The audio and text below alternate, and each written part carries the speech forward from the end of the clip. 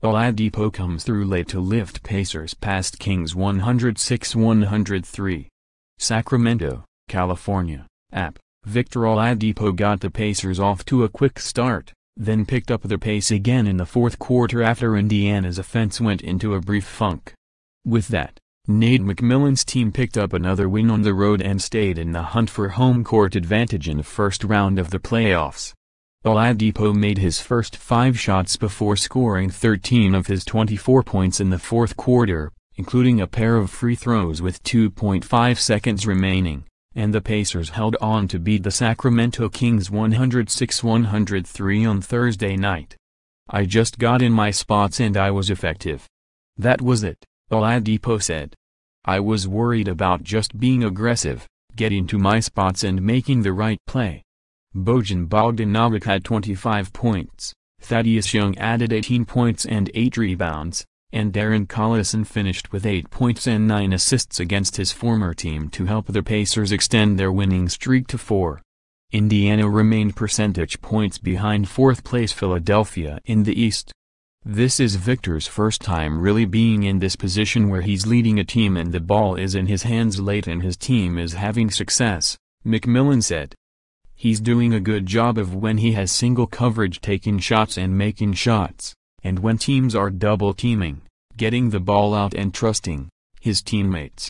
Cyclone fences were erected around Golden One Center and extra members of law enforcement in riot gear were lined up outside the arena in anticipation of a possible third day of protests over the fatal police shooting of Stephen Adams, an unarmed 22-year-old African-American who was shot in his grandparents' backyard on March 18 as police searched for a person suspected of attempting to break into several homes. A funeral for Clark was held early Thursday afternoon and protesters held marches near the district attorney's office but did not make it to Golden One Center. That was in contrast from previous marches when demonstrators surrounded the arena and prevented fans from getting inside. The Pacers led 99-91 with 3 minutes left following a 12-5 run. Oladipo had 8 points during the surge, including a pair of three-point plays. After Buddy Hield scored 7 consecutive points, Bogdanovic sank a pair 2 free throws for Indiana before Sacramento's Bogdan Bogdanovic, no relation to the Pacers player, hit a three-pointer with 3.4 seconds left to pull the Kings within 104-103. Oladipo, who struggled from the perimeter, then made his shots from the line.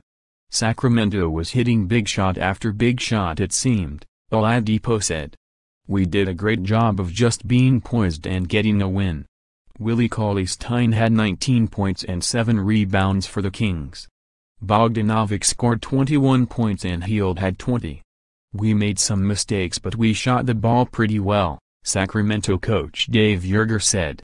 "Had a chance there the last couple of minutes but they made some tough shots and pulled back in there."